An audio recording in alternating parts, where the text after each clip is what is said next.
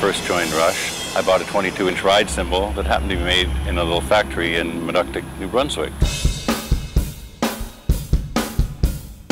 He arranged for me to make a visit to the Sabian factory.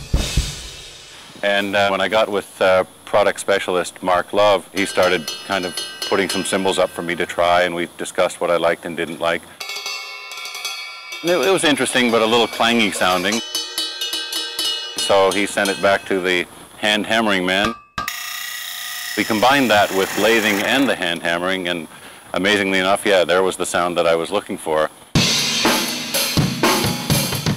Ride cymbals, crash cymbals, hi-hats, China's, the full range that represents everything that we hoped it would be, an excellent and a satisfying musical instrument to play.